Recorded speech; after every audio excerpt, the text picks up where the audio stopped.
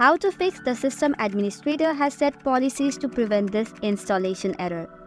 Hello everyone, and let's get started with today's tutorial. So first of all, for the solution, you have to click on the search button and then type in gpedit and open edit group policy. Now in local group policy editor, you have to see on the left side. There you will see the folder called as administrative templates. Open that and then click on Windows component.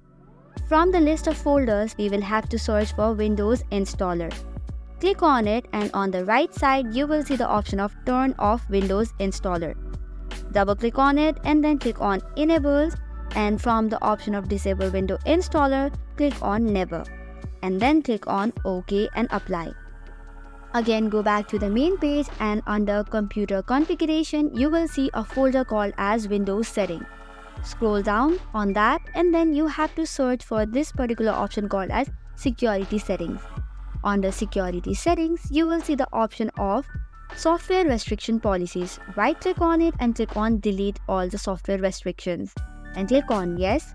Now to enable again, you just have to right click and click on new software restriction policies.